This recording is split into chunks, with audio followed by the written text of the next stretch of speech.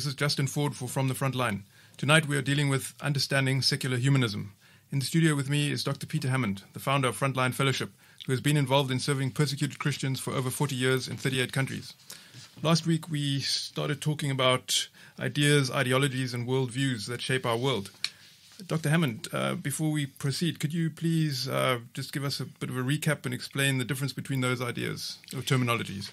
Yes, well, everyone's got a worldview. It's just the way of how you interpret everything in the world. And our worldview, whether consistent or inconsistent, whether conscious or not, it determines our values. It influences how we think. Therefore, it guides how we live. You know, your belief affects your behavior. Your creed affects your conduct. So it's so important that we understand our worldview and the worldviews of the people who are influencing us. So when you're watching a film, remember that the scriptwriter and the producer and director, they've got a worldview and they're communicating that worldview.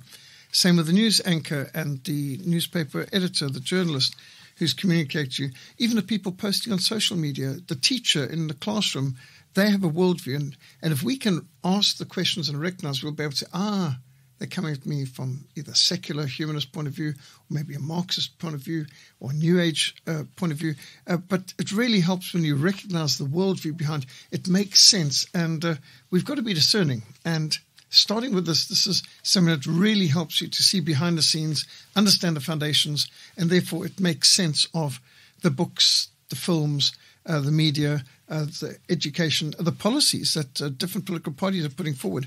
It all comes from certain worldviews. And that's why I think today to look at secular humanism is so important, because that's a very dominant worldview in Hollywood, in the mass media, and in most of our universities too.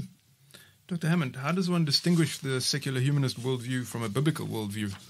Well, that's in fact quite a contrast, because secular humanism is a religion. It's registered as a religion. As I said, if you go up to any university campus, you'll probably find the Humanist Society and the Atheist Society is listed under the religions, sandwiched right there amongst the Anglicans, the Baptists, and the Brethren, and the Episcopalians, and so on. They are there, and they're 501c3 tax-deductible religious entity in America, for example. And even their manifesto, the Humanist Manifesto, describes it as the tenets of religious humanism. So, well, even though most people today think humanism is secular and therefore not religious, but it's a secular religion. And we can see that because there's these basic principles that every religion covers. So any ideology, any worldview, what is its theological pillar? Well, you'd say, well, obviously we know what the biblical worldview pillar is. It's theism. We believe in God. Well, their theological pillar for secular humanism is atheism, the belief that there's no God. The Bible begins, in the beginning, God created the heavens and earth. Atheism begins with, there is no beginning and there's no God. So there we go. There's their theology, atheism. The biological pillar, well, biblical worldview is special creation. God created the heavens and earth. But the biological pillar of secular humanism is evolution. Once upon a time, there was nothing, and then there was something, and something became everything. And a bunch of molecules ended up becoming mud and became monkeys and then became man. And a whole lot of time and a whole lot of nothing made everything. And it's basically time plus space plus nothing plus chance equals everything. And it sounds like science fiction to us, but remember, that is their biological position. When it comes to ethics, well, the Bible has biblical absolutes, summarized in the Ten Commandments. But the ethical pillars of secular humanism is amorality. Remember, if you put an A in front of something, it negates it. So atheism, no, theism, don't believe in God. Amorality, they don't really believe in right and wrong. They hold to relativism or situation ethics. There is no moral absolute. Is it right to lie? Well, it depends. Is it right to steal? Well, it depends. Is it right to kill? Well, it depends. If it's very young, like a baby in the womb, sure. If it's old and sick, yes, euthanasia is fine. What about capital punishment murders? Absolutely not. No, you definitely can't do that. So you can kill babies and you can kill sick people, but you can't kill murderers and things like that. So, but they've got a fairly consistent ethical pillar. But it's summarized as relativism or amorality. I mean, just think Bill Clinton, amoral. And then what's the psychological pillar? Well, in the Bible we know there's dualism. There's good in the worst of us because we're created by God. There's bad, there's even evil in the best of us because we fall in creation. So our psychology in Christianity is pretty much dualism because we fall in creation. But the psychological pillar of secular humanism is self-actualization or existentialism. Everything revolves around self. Their trinity is basically me, myself, and I. And who cares about the future? Who cares about the past? Who cares about other people? The most important thing is my personal experience now. That's existentialism in a nutshell. Well, what about economics? Well, that's very easy to summarize. Economic pillar of Christianity is stewardship. I mean, everything belongs to God, and it's entrusted to us, and we are stewards. And of course, the Bible's got key principles like do not steal, do not covet. But the economic pillar of secular humanism is socialism, redistribution of wealth through government interference in the economy. And, well, as Margaret Thatcher put it so well, the trouble with socialism is sooner or later you run out of other people's money. And, well, that's true. There's sociology. Well, Christianity, our sociology is the family is the basic building block of society. And from the home and the church, it develops the state ultimately. So our sociology is pretty much, it's family-based and it's decentralization. But the sociological pillar of secularism is a classless world society, which implies the abolition of the traditional family. And it takes a village to raise a child, and forget about it takes a family to raise a child. They want the village, or what they mean is the UN, to raise your child. And so secular humanism has a vision of a classless, now genderless, nationless society where you've got a one-world government, a one-world interfaith situation, a one-world interfaith religion, and a one-world economic system. It sort of rings a few bells from Revelation 13. Their political pillars, well, Christianity holds to a decentralized constitutional or a republic or constitutional monarchy. And so we believe very much in decentralization, whereas the political pillar of secular humanism is globalism, the establishment of one world government, one world economic system, and a one world interfaith religion, all of which the Bible warns about. So you can plainly see, in fact, Psalm 1 speaks about the contrast between God and man, and you can see that Jesus also summarized this, the blessings of obedience, the curse of disobedience, that the righteous are like a tree that's planted by streams of river producing fruit, whereas the wicked are not so. They're like a chaff on the wind, and they're blown around, and a drop of water on a wave. They're up and down and backwards and forwards. So, yes, also when Jesus spoke about building your house on the rock of God's word as opposed to the sand of human effort and humanism, if you can summarize this all, you could say humanism is building on the sand, and Christianity should be building on the rock of God's word. And you may survive for a while on humanism, but sometime the winds will blow, the storm will rage, the rain will fall, the floods will rise, and a house built on a rock will stand. But the house built on the sand, such as humanism, it'll collapse. Dr. Hammond, what kind of a house has been built? How does secular humanism manifest itself in polity today? Okay, so secular humanism has an agenda. So to summarize it, the idea that man is a product of evolutionary chance must be taught as a scientific fact in schools and the media, billions of years ago and all that sort of thing. So evolution is one of their pillars. Education must be controlled by the state. Now, interestingly enough, that's something that was first propagated by Karl Marx, Marxist Manifesto, 1848. The state should certify teachers, train teachers, run the schools, compulsory education, choose the textbooks and all that. And so state-controlled education is a Marxist idea, and all secular humanists seem to basically accept that education must be controlled by the state. So they're not too thrilled with private education, independent education, Christian education, church-based education, let alone home education. I mean, they're very much against those things in general. So the humanist believes education must be controlled by the state. And you'll see them trying to worm in to even saying what curriculum the homeschool teachers must use and what Christian independent schools must use, which means they're no longer Christian or independent if the state's choosing the curriculum. Now, of course, the secular humanist wants education that's secular, free of moral absolutes, and expressly non-Christian. So they're hostile to religious, biblical, Christian education. They want secular, amoral, evolutionary situation ethics type of education. And more, it's critical race theory and gender confusion and all of that sort of thing too. Along with this, they generally are pushing compulsory sex education in state schools. In fact, they're going even further than that and wanting it forced on the private independent Christian schools too. And there's a lot of battles to try and infringe on the independent Christian schools and force these kind of vile agendas on them. Of course, pornography must be legalized, and it's called free speech. Not that pornography is speech at all and doesn't qualify, but still. Funny, they've got strong laws against libel and slander. But blasphemy, pornography, that's not a problem. So pretty inconsistent. Abortion should be legalized on the basis that it's a woman's right. They say they're pro-choice, but of course the baby doesn't have a choice. We say pro-choice, that's a lie, babies don't choose to die.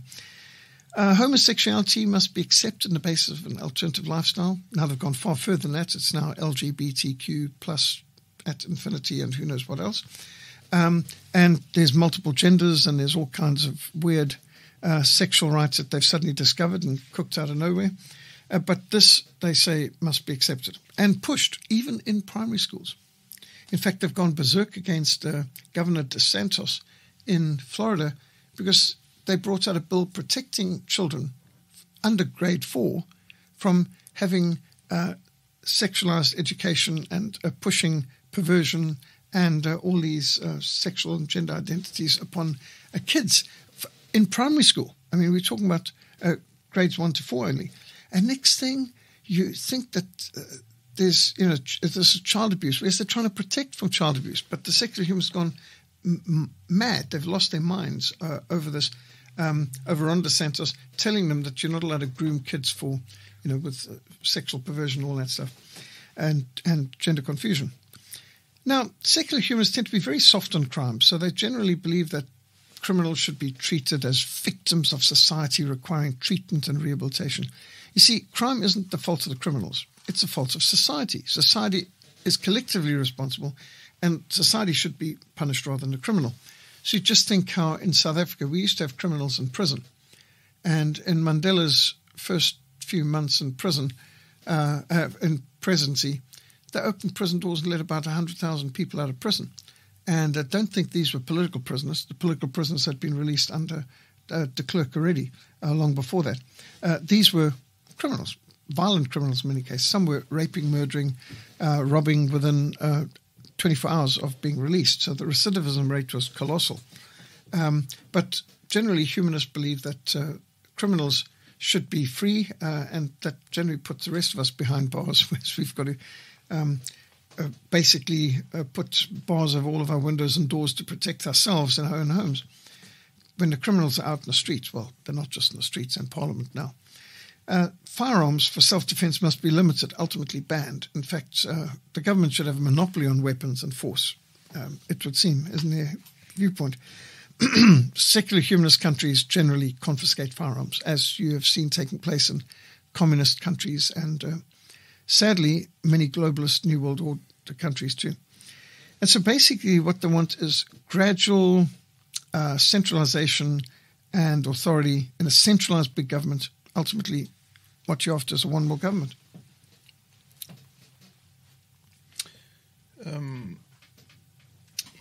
They're definitely building a house of cards, and it seems that the walls are designed to be moved around, and given that it's based on situation ethics. Is secular humanism essentially evil, even satanic? How do we defeat it? Yes, well, I mean, first of all, you can see the results of secular humanism over contemporary society and in pages of history, because the agenda I've just listed, you can see what's its results: revolutions, massacres, totalitarianism in the communist East, permissiveness and decadence in the so-called democratic West, the pornography plague, the drug epidemic, the crime explosion, violence in the streets, the critical race theory, cancel culture, escalating inflation, abortion holocaust, the AIDS and STD, sexually transmitted disease pandemics. I mean, all these are the results. So, as Jesus said, you'll know a tree from its fruit. So, secular humanism actually is diabolical. You can see it from the results, but you can also see it from the roots. So, what has happened is secular humanism is plainly evil, and you can see this with a whole lot of ease. I mean, evolution hedonism is basically a retroactive attempt to abort God, an attempt to destroy all meaning, all purpose, all direction and hope in life. You came from nothing, you're going nowhere, life is meaningless. The education system is also quite an insidious attempt to kill God by eradicating him from the classroom and from the minds of the next generation. So the educational system is actually an attempt to kill God retroactively, to remove the foundation of truth, the only objective standard by which reality can be evaluated.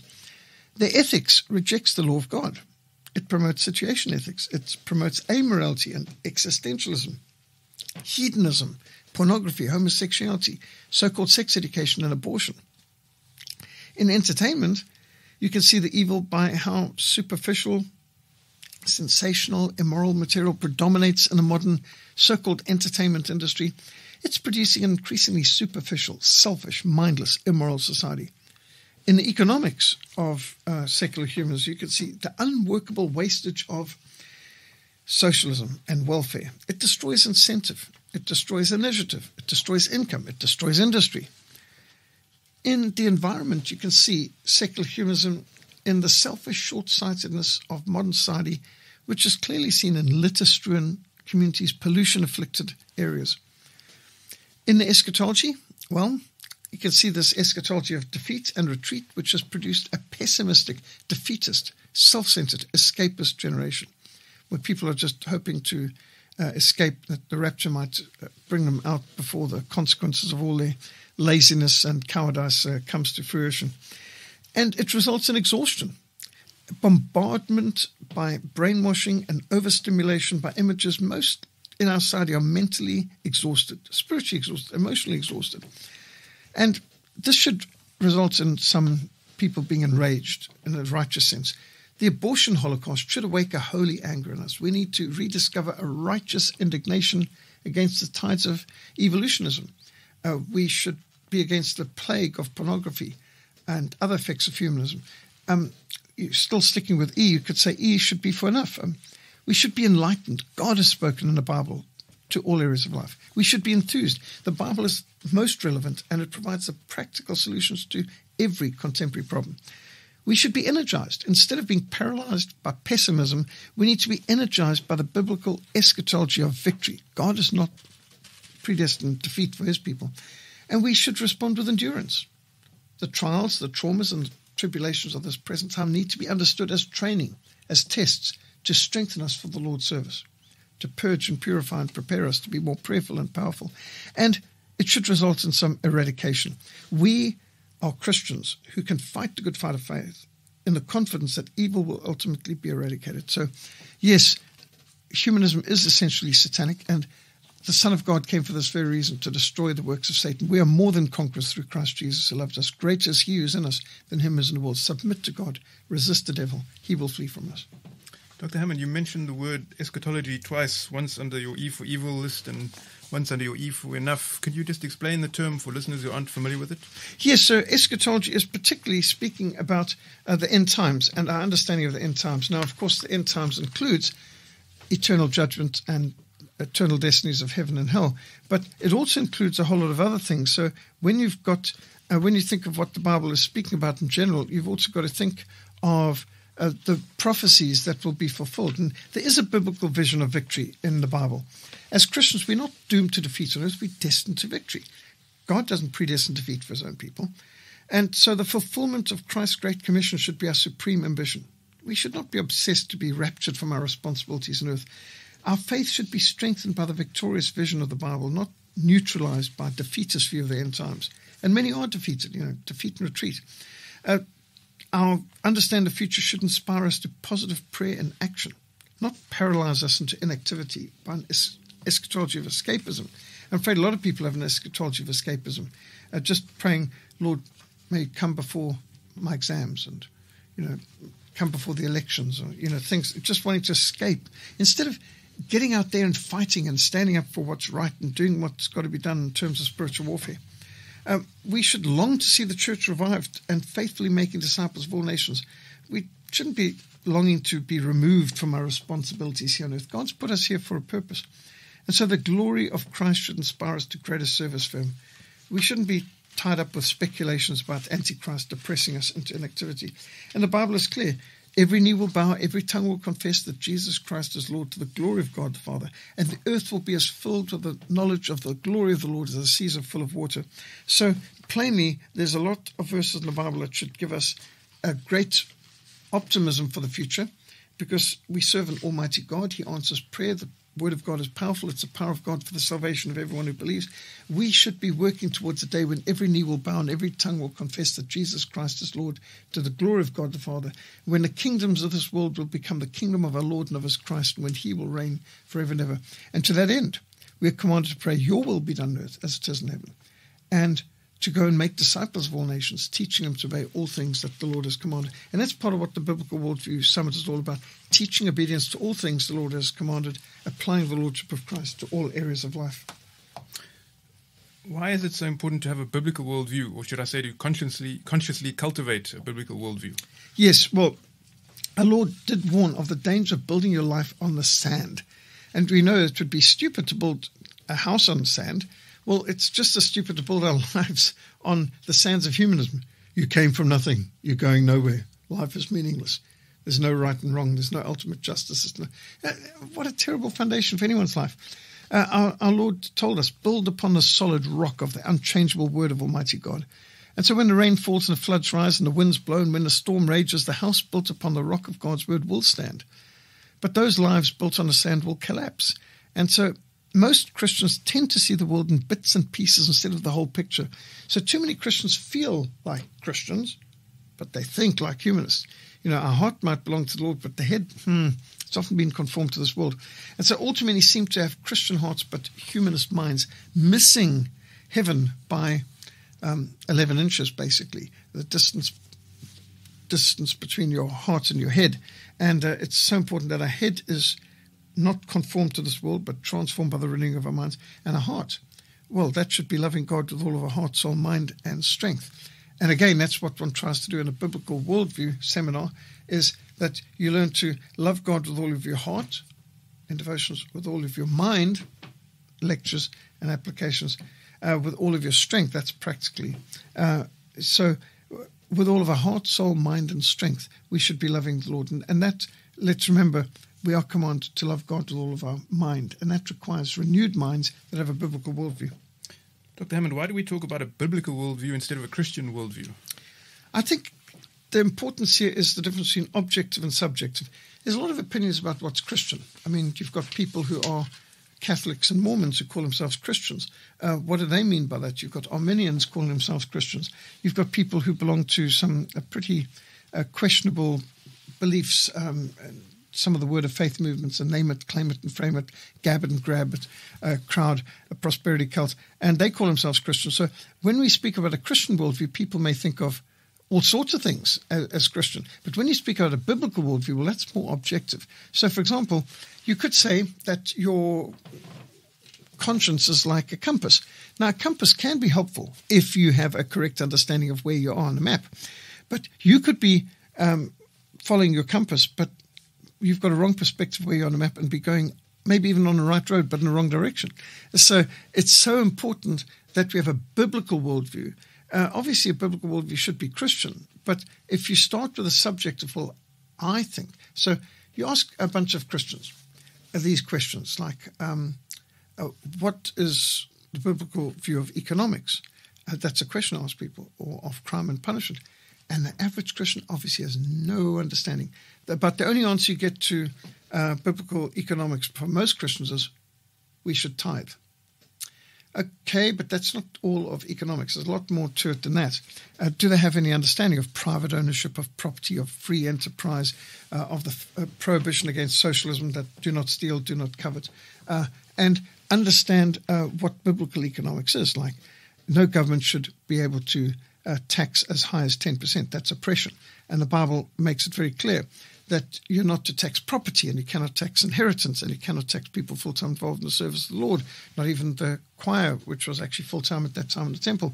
So biblical economics would involve a whole lot of things that people today don't understand, like honest money, prohibitions against inflation, which is a hidden tax, and so on. So, but when you say biblical worldview, suddenly you're no longer talking about a compass, something subjective, but you're talking about something objective, like you're climbing Table Mountain, there's this hulking great big cairn. Maybe it says on it McClear's beacon. There's a pile of rocks there. This is hard evidence. Now you may say, well, I think that we actually in Echo Valley or at the top of Skeleton Gorge, but here you've got this objective reality. It doesn't matter what you think or feel. It doesn't even matter what your compass says. You can see the hard evidence in front of you. Here's this pile of rocks cemented and says McClear's beacon. If I think I'm anywhere else, I'm wrong. My perceptions are not don't trump reality. There's reality, hard evidence. So that's what we mean by biblical worldview. So biblical worldview is like there's the lighthouse. That's objective. Your feelings are irrelevant at this point. Well, I feel a lighthouse should be over there. Well, it doesn't matter what you feel. It doesn't matter what you think. The important thing is what's reality. And the Bible's reality. So a person can say, and I've asked people, and I've had people say, well, I asked, what would Jesus do? And I believe if Jesus was in my situation, he would have chosen an abortion. I've literally had somebody say that. Or, well, my God would never condemn anyone to hell. Well, my Jesus would never condemn homosexuals. In fact, you have even Archbishop Desmond Tutu, who famously claimed that if homosexuals aren't allowed into heaven, he doesn't want to go there, and that he couldn't worship a God who's homophobic, quote unquote. So there you've got someone who's allowed his perceptions and his prejudices to trump biblical doctrine and objective reality. And it's just, this will kill you in mountain climbing if you go on your feelings instead of the objective cairns, the map, the reality. You can't just go according to your feelings and according to the compass. You've got to have the map, and the Bible is the map, and you've got to observe the hard realities that God's put before us. So yes, when we called a biblical worldview summit, we're making a more solid objective stand. There are certain facts in the Bible and the 10 Commandments, which God wrote on tablets of stone with his own finger. And there's some immovable realities, such as that there's two genders. God made them male and female. I mean, that's biblical. Today there's some characters talking about 70 genders and so on. Well, they can think what they like, but there's this amusing thing where you saw a T-shirt being sold. There's more than 2 genders. But when it came to ordering, you could choose male or female. And this is typical where they ignore the reality, and they can't see how foolish this makes one look when you are trying to ignore the basic reality of the world that God's made. God has spoken to us through the Word of God, special revelation, and he's spoken to us in the works of God, creation, general revelation. Dr. Hammond, if humanism is based on an amoral, ethical worldview in which there's no fixed truth, that means we're living in a fake world. We are. We're living in such a fake world that today it's the truth that offends people. People are more offended by the truth than they're offended by the lies. And it's much easier to deceive a person than to convince them that they've been deceived. Just take the fact of the masquerade madness, the whole lockdown lunacy and the salvation by vaccination COVID cult. To lie to people is obviously much easier. This vaccine is safe and effective. And if you take this vaccine, you will not get COVID and you will not be able to transmit. Well, we now know that's a lie, but not millions, billions of people believed this and got vaccinated. And, of course, with all kinds of sad consequences as a result. But it's been harder to convince people that they were lied to. I mean, my government wouldn't lie to me. Well, unfortunately, they do. So we've got fake leaders, we have fake money, we have fake politicians, we have fake elections, we have fake pandemics, and we have fake vaccines, we have fake medicine. And you can just look at so many things. Just think of the fake heroes in our society. There was a time that films were made on great heroes, Cromwell, General Charles Gordon, cartoon film, King Alfred the Great, Richard the Lionheart, King David, real heroes, biblical heroes, heroes in history. Today, most of the heroes are fake heroes. It's Marvel Comics, Superman and Captain America. I mean, they're totally fictional. Why would we lift up to a new generation fake heroes? There's real heroes in the Bible. There's real heroes in history. There's real heroes even in the world today.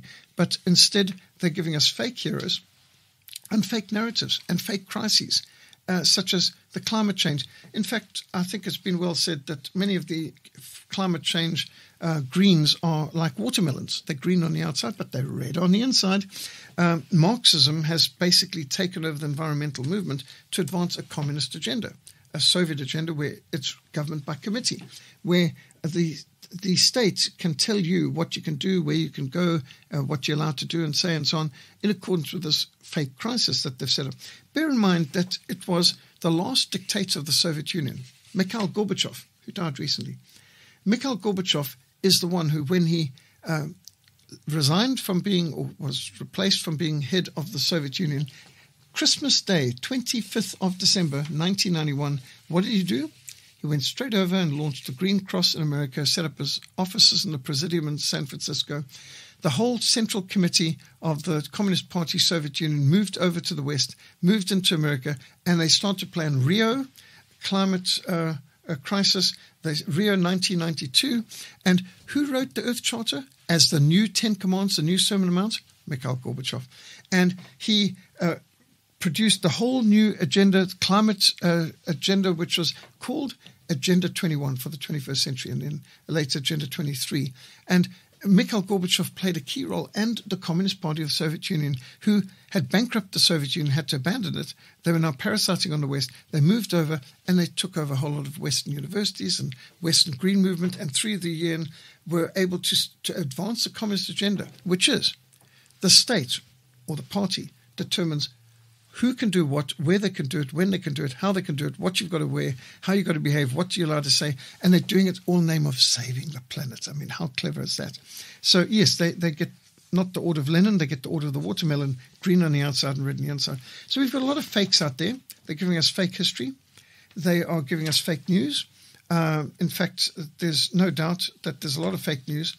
And the American previous senator, Robert Kennedy Jr., he said the biggest contribution of funds for advertising on mainstream media are Pfizer, AstraZeneca, Moderna, and Johnson & Johnson. It's the vaccine-producing Big Pharma. Big Pharma are controlling the news. I mean, they actually fund and own the news because they're the main advertiser. Well, there's a bit of conflict of interest, wouldn't you say? So isn't it interesting we're living in such a fake world that we often don't even know the names of our neighbors, but we feel connected to strangers the other part of the world through social media, which is a bit weird, where we're more concerned about what strangers far away think and feel than our own family or neighbors. Bizarre, we've got fake personalities. They're now talking about having your own avatar and virtual life through the metaverse, where while lying on your couch, you can go and meet your date, who's you're not meeting a date, your avatar's meeting your date's avatar in some metaverse Starbucks, and it's the entire life is an extension of fiction. It's a virtual life, but it's not a real life. And what we're seeing is people are literally bailing out of reality and moving into the fake. You've got fake people, you've got fake profiles. It takes courage to be honest, to refuse to bow to pressure, to refuse to not follow the herd, to refuse to pretend to be someone or something different. We need to speak the truth even when it's not popular. There are only two genders. Marriage can only be between a man and a woman. And we say no to the masquerade madness, the lockdown lunacy, the salvation by vaccination, COVID cult. We say no to the fake news and the fake entertainment and the fake journalism. I mean, just think how many movies, how many major movies which got vast amounts of Academy Awards, which are just a bunch of millionaires handing gold statues between one another, mutual back-scratching operation where I'll give you a gold statue this year, you give me a gold statue next year. Harvey Weinstein, a plain, occultic, satanic, pedophile, hideous pervert and rapist, he was the producer and director of how many major films, including Mandela Long Walk to Freedom and others that have influenced our society. And these are the people producing the Hollywood films and entertainment that shape people's minds. So we've got fake heroes, we have fake enemies, we have fake allies, and we have a fake reality being presented to us. There's fake scientific research, fake medicine, huge amounts of fake medicine. even fake food, fake money, fake choices, fake economies, which are built on nothing but debt, piled upon more debt, piled upon more bubbles. The United States is $8 trillion in debt. Now, just for an idea of what that means, when you're talking about $1 trillion, if you had $100 bills and they stacked on pallets, tightly packed, you would get, let's see, you pile up the pallets. You could fill these pallets from one side to the other of a football field and double stack them, not just a ton, but 2 tons of pallets on top of one another. So basically 2 football fields of pallets of $100 bills stacked up in 2 tons on a pallet. And that's $1 trillion in terms of notes. And $18 trillion in debt. That's what America is right now. It's beyond comprehension. The African Union Task Force on Corruption estimates that over 32% of Africa's gross domestic product is stolen by corruption, by governments. Now, so we have fake governments, we have fake elections, we have fake vaccines, we have fake democracies, fake republics, fake national security, fake education. Their education is not teaching people how to think critically, how to question everything, how to check the context and the source. No, they are indoctrinating pupils, telling them what to think. Repeat after me. We have fake laws, fake rights. I mean, since when is there a right to abortion or perversion or blasphemy? This is bizarre. And there's false flag events. So there's fake crises, fake history. Karl Marx said the first battlefield is the rewriting of history. And have his followers ever been super busy rewriting history? My first history teacher, Mr. Rhys Davies, says, beware the victor's version. Wartime propaganda morphs into peacetime textbooks. Never trust the textbook. Don't regurgitate textbook. Think outside the box. Ask what's the context. Why? Check alternative resources. Go for first-hand accounts and contemporary areas. Don't accept the official version. And so there's a need for real history because there's been a lot of lies, a huge amount of lies. And you just think of how much has been basically censored by the state and how much fake news has been piled up upon more and more. Why is there, in so many cases, huge amounts of data that's still unavailable to the public? Everything from the sinking of the Lusitania in 1915, Operation Keelhaul, the Catane Forest Massacre. For generations, these things were kept away from people. Even MLK files, Martin Luther King files, are still sealed. Even Winston Churchill and Franklin Delano Roosevelt's files of communications around June, July of 1943, still sealed, still not allowed to look at it, which is awfully suspicious because the Polish people are convinced to this day that their wartime leader, their head of their government in exile, General Sikorski, was murdered by the British intelligence, probably alongside the Americans or in conjunction with them, on the 4th of July 1943 in Gibraltar. And interesting that all of Churchill and FDR's communications at that very time are still sealed. How many decades after the war? And the Polish people are convinced that their allies murdered their head of state, along with his daughter and his entire government in exile, and all because they were asking too many questions about the Catane Forest Massacre, which everyone knew was done by the Soviets, who were meant to be an ally, and to save the face of Stalin's brutal dictatorship. They blamed their enemies, the Germans, who couldn't defend themselves in this, and they murdered the Polish head of state, General Sikorski, for daring to question it. There's so much fake out there, no end of amount of fakes. We've got fake polls, fake experts, fake think tanks, fake fundraisers, fake videos, fake people, fake audio. We've got fake food. And with all of this, it's so important for us to be true to God, to dare to be a Daniel, to dare to stand alone, dare to have a purpose for him, dare to make it known. Jesus said, you'll know the truth and the truth will set you free. And that's why you need a Biblical Worldview Summit and a Biblical Worldview, because we're living in a fake world and we need to stand for truth. Dr. Hammond, it sounds like a house of cards built on sand that the humanists, that the globalists are using to impose a world view and a society from the top. And they seem to be playing on the bad side of human duality, which is, good and bad. So can you give us some resources that would help us to bring out the better side of ourselves and our society? Yes. So for 32 years, every January, we run a Biblical Worldview Summit where we seek to get an in-depth, intensive look at the forces around the world, the ideologies, the ideas that change the world, understand the times and to know what God's people should do. And we seek to apply the Lordship of Christ to all areas of life. So we focus on not just exposing what's false, fake, and fraudulent and dangerous, but on the biblical, Christian, practical, provable, hard work, boots on the ground kind of solutions. There's some great books that one can turn to. Understanding the Times by Dr. David Noble, The Battle for Truth by David Noble. I've written Biblical Principles for Africa and a Biblical Worldview Manual. These are very helpful, useful.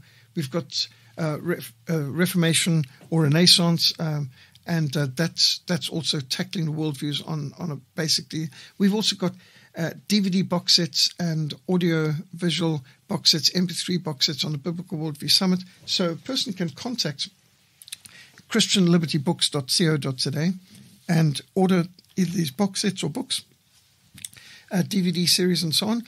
You can also go onto the Frontline-Episode website and see some of the presentations, lectures, videos, listen to some of the audios of lectures given at previous Biblical Worldview Summits.